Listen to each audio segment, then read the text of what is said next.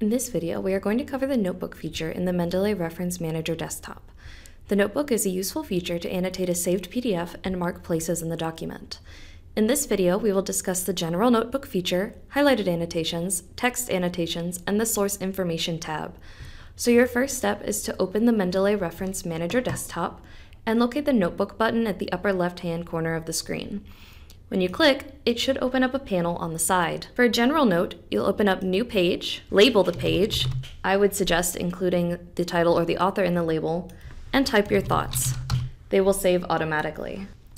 To highlight a quote and add it to your notebook, first open up the source you want to annotate, then open up your notebook and open either an existing page or a new page. Then you will click the highlight option in the upper left-hand corner here.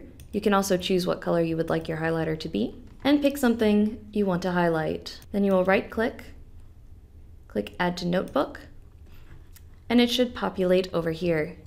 If you lose track of your document and end up in a different page, clicking that quote will bring you back to the page that it appears on. If you then exit out of the document PDF, but you want to check your annotations for that document, you can open the notebook, open that page, select it, and it will bring you to that page again. So it's a really easy way to navigate around the notebook.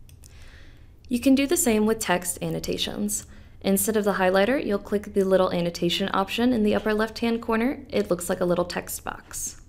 You'll find something that you want to leave a note on, and it will save automatically as an annotation. If you open up the notebook and you select Annotations, you will see that it chooses Note, and it does the same as the quotes. If you want to go to a different part of the article where you left another annotation, you click and it will bring it to you. The annotations also appear in a closed document. So if you open your notebook, select the annotations, they will appear.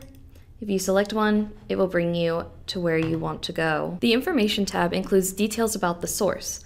It's up here next to Annotations and Notebook. So if you click on it, you can see the title, the authors, the publication date, what you named the file, and the URL for the PDF.